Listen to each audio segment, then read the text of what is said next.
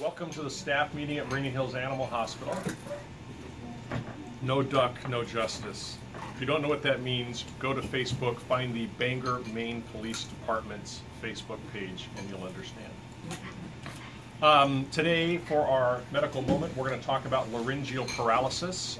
As you know, dogs have lips and teeth and a tongue and air, and food and water all goes past their lips, their teeth, and their tongue.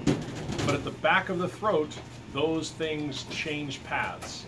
And air goes down their airway, and food and water goes down their esophagus to their stomach. And on a good day, there's no confusion, and we never get food and water into our airways, and we don't gulp air into our esophagus. And the way that happens is by the help of the larynx. The larynx is the organ at the top of the trachea, at the top of the airway.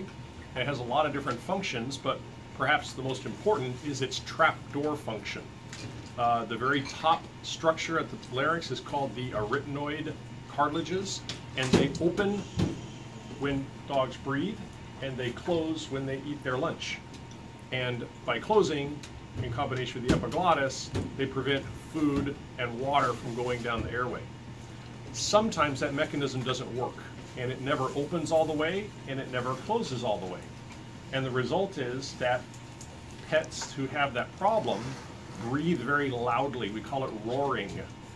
Even when they're, well, when it first starts, it's most noticeable when they're exercising. Instead of having a nice, easy breath, they have a restriction at the top of their airway, so it sounds like a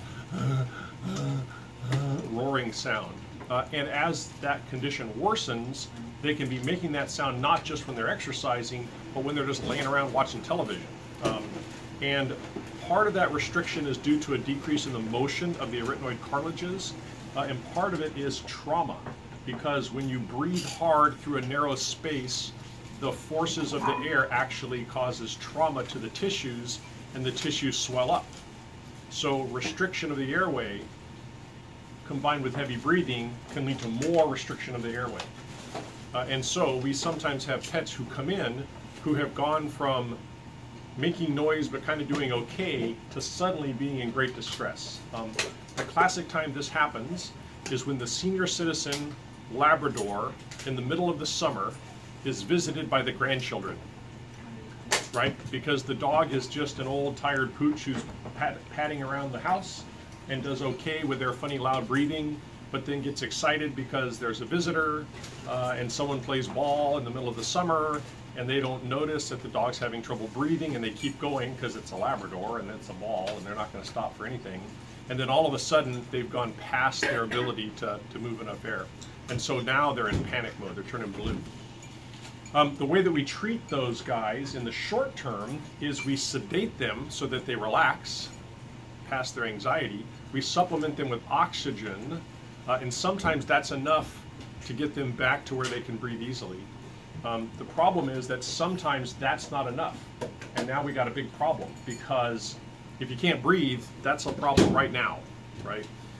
And so the next step would be to actually put a tube into their airway so that we can help them breathe easily.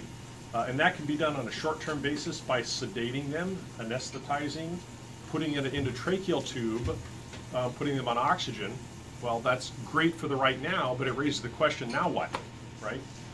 Perhaps if they are relaxed and they're not excited and the swelling goes down, you can pull out the tracheal tube and they can breathe just fine for a while, until the next time someone plays ball, right? They get excited. Or sometimes that's not enough and we have to create a new airway. And there's the sneaky way to do that is called tracheostomy, where we can actually make an incision through the skin into the trachea itself, which again is a quick right now solution, but it's hard to maintain that. There are some special instruments that can be used to keep that open, but the body wants to close that. It sees it as a wound that it wants to close. And so if you're going to keep a tracheostomy open for any length of time, it takes some effort. It takes a special instrument to hold it open, and then you have to clean it and change it and all that stuff.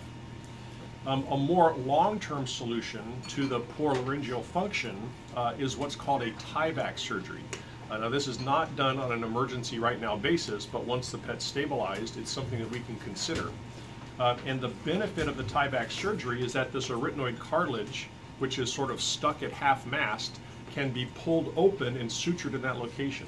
So now the pet can breathe, which is good. However, they now cannot protect their airway, which means when they eat their lunch, there's a chance that food or water is going to go down their airway past their tieback. And so, you know, it's one of those things in life where there's no simple, easy fix. But it's an option for some pets to extend their life. The risk is now they're at risk for aspiration pneumonia. The benefit is they can breathe, right? So anyway, that's the story of laryngeal paralysis. Technically, there could be other things going on other than poor laryngeal function due to age and nerve dysfunction. There could be a mass or a tumor that would also restrict the airway. It's not very common, but that could happen. There are some medical conditions that decrease nerve function that we can check for, and if we find those, sometimes we can improve those with medication. But frequently, it is an old age idiopathic laryngeal paralysis, which is a fancy way of saying you're old and it doesn't work, and we don't always understand why. That's the scoop. Any questions about that? Yes? We talked the other day about sometimes it does improve their quality of life enough to where they can live for months to years afterwards. Right. Yeah, you bet. So my sister's dog, the old tired worn out, what's his name? Wizard. Wizard had laryngeal paralysis. He was paddling around the house, having trouble breathing. I did the tieback surgery, and he lived for another year and a half or so. Couldn't exercise, but he actually did not get aspiration pneumonia, so he was able to extend his life pretty nicely with a good quality. Not an athlete, but was not struggling to breathe. So yeah, it's an option.